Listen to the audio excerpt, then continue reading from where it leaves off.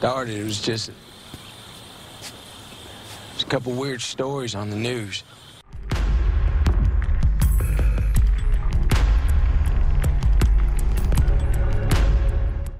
And it was so quick. Everything, it just happened.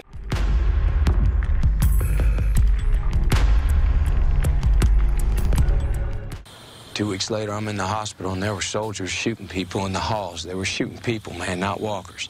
Hey Walking Dead fans, this is going to be a video on Operation Cobalt. It was a request from some commenters, and I wanted to get this in and let you guys know a little more information about what this is, what it was, what happened, because we did learn about it in Fear the Walking Dead and saw most of it play out in Fear the Walking Dead, but we did see elements of it in The Walking Dead also. Most all of the fans loved the early days of the apocalypse more so than later on. Seeing society break down and the apocalypse happen is, I guess, more exciting to everybody than just the rebuilding of society after the fact. And we remember when Fear the Walking Dead first came on, when they first were advertising it, they said that it was going to let us know a lot of stuff about how things happened and where it came from and maybe even what caused it. They didn't let us know as much as they led us to believe in the advertising. But we did at one point learn about Operation Cobalt. Operation Cobalt is the name given to the plan devised by the U.S. military in order to contain the spread of the infection. It also contained a contingency plan that should the military lose control of the situation. When things first started to go south, and I would call that the day in Fear the Walking Dead where Nick found his girlfriend Gloria had reanimated and she was eating people, things definitely spiraled out of control pretty much in a day or so. So the military employed Operation Cobalt, and it was deployment of National Guard units into major urban areas, such as Los Angeles. And these National Guard units set up what they called safe zones. They also set up medical facilities, sometimes in a stadium or in an encampment with tents, depends on the location or the safe zone. And they thought they could use these safe zones then to go out and take care of all of the walkers and take back civilization. So Operation Cobalt sent these National Guard military units into different areas. Some of the cities we definitely know were Atlanta, Los Angeles, San Diego, Portland, Seattle, Vancouver, Phoenix, just to name a few. So within all of that, of course, they wanted to have a safe area, medical facilities for treating the possibly infected and the people who's been injured. Of course, they had protocols to go by. One of the safe zones pretty much in the neighborhood that Madison and Travis had a house in. So they definitely got lucky that their neighborhood was pretty much deemed a safe zone during the initial stages of Operation Cobalt. Of course, we find out from the National Guardsman Andrew, who was kind of seeing Ophelia, Daniel's daughter. And Daniel had Andrew in the basement torturing him to try to get information because they had taken his wife, Ophelia's mom, and also Madison's son, Nick. And they were trying to find information out of what's going to happen and where they were. So Andrew tells them about Operation Cobalt and the contingency plan that had already been initiated. At like 9 a.m. the next morning, the military was going to move out. The contingency plan, which if the first part of Operation Cobalt failed, which it did, they would initiate, and that means that individuals in medical facilities would be humanely terminated. And that included Daniel's wife, Ophelia's mom, and Madison's son, Nick. And military units would withdraw during the night so they wouldn't panic the civilian population. All of the National Guard units would withdraw to Air Force bases and regroup. Big surprise there. No, I mean, there's nothing. Emergency broadcast system stopped. And that recording about the refugee center.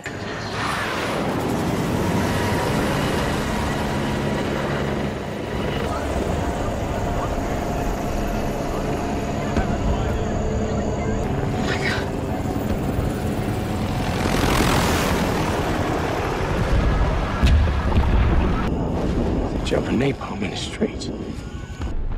And the third thing, something that we saw in The Walking Dead that happened to Atlanta, Shane and Lori witnessed the napalming of the city. That was the third thing that was going to happen. Once the National Guard units got out of the safe zones, all of these zones and other parts of the city would be napalmed and bombed, trying to kill the infection, trying to kill all of the walkers. And if you remember on the radio, the public service announcement was saying, all of the people come to Atlanta. That's where the safe zone is. Come to Atlanta. And of course, Shane and Lori couldn't get there because of a traffic jam, but millions of people had already flooded into Atlanta.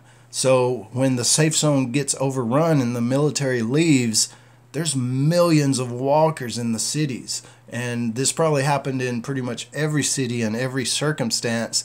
Millions of walkers ended up being inside the cities at that point. Surely the napalm got the most of them, but as we saw when Rick rode the horse into Atlanta, there were still very large groups. And when that helicopter flew over in season 2, it began a large group of walkers going toward Herschel's farm. So definitely lots of walkers ended up being in the cities. We do see a little bit of Operation Cobalt in the Fear the Walking Dead production that they did. It's like a podcast. It's called Radio Waves.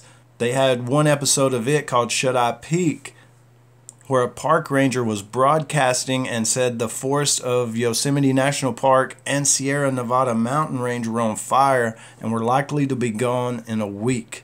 But I'll go over those podcast radio waves. There were several of them in another video.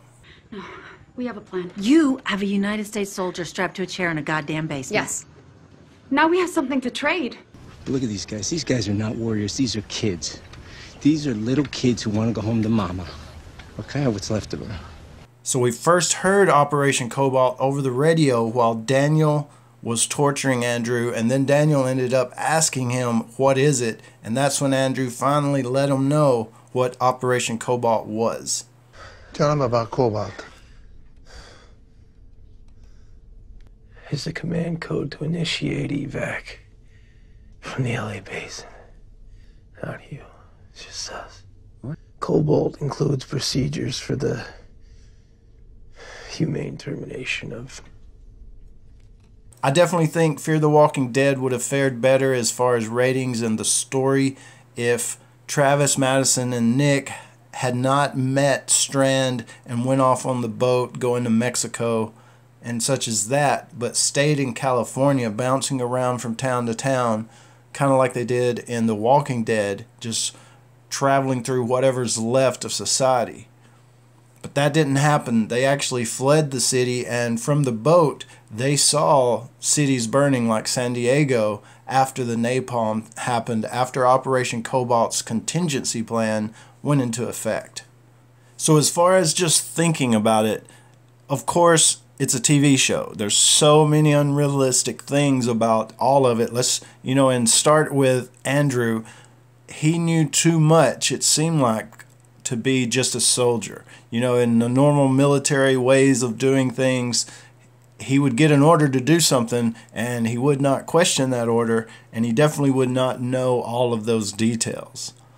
But let's just say because the structure was breaking down, society was breaking down, and everything was kind of falling apart, and their unit was small and compact, that more of the guys inside the unit did know what was going on. So we could say that maybe.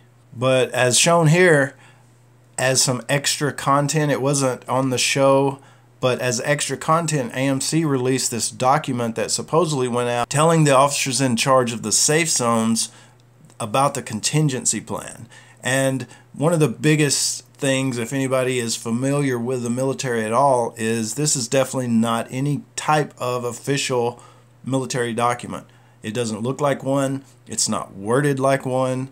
It was definitely written by just some writer in a room at AMC. They didn't put a lot of thought into it, it doesn't seem like, or even the writing of the show, trying to tell us about Operation Cobalt. So there's loopholes, there's very unrealistic things in all of this, especially if you've ever been in the military or know things about the military. It was hard to watch a little bit in that regard. But another note, if you remember the National Guard unit in season 3, I think it was, of The Walking Dead, when the governor saw the helicopter. I think the governor shot the helicopter down. It could have been engine trouble. Either way, he was able to get one of those guys alive, and he told the governor where the rest of the unit was and a little bit about what happened. Seems like he was describing Operation Cobalt, and this group, this military unit, National Guard unit, just kind of went out on their own and set up a little camp, and they didn't have any contact with the upper command. So as far as the upper command goes, when they saw that Operation Cobalt was failing, they sent out this contingency plan to scrub it, get high-ranking officials, military people, and some medical people and stuff, get them out, and then bomb the place. So there was some type of higher-ups going on, at least up to that point. But as we can see in the season 3 National Guard unit, that guy said, you know, we're just kind of out there on our own. So at a certain point, possibly soon after the contingency plan happened, did the upper echelon, did the upper government that was still intact, did they go into hiding and just say, we just got to forget our guys on the ground? Or were they somehow overran as well? And is there even an upper government, any type of people left like that at this point? So as far as we know, Operation Cobalt was enacted through the military, either by the military upper command, by whatever government was left at that point. It could have been the elitists, it could have been some group that had taken over. We're not sure exactly where the orders came down from. We never see any of that information, but we do know that the military structure pretty much disintegrated. And as a little tidbit of trivia information, Cobalt was the name they used for the show Fear the Walking Dead before they revealed the real title, Fear the Walking Dead. But that's Operation Cobalt in a nutshell. And if you guys know any other information about it, please put it in the comments below. Start the discussion. Let's talk about it. What other clues or things you might have seen in The Walking Dead or any other stuff in Fear the Walking Dead you'd like to discuss that might relate to Operation Cobalt. And definitely check out the other videos on the channel. I appreciate all the support I can get for the channel to try to keep it going. Because as always, thanks for watching. And don't forget to subscribe for more dead stuff.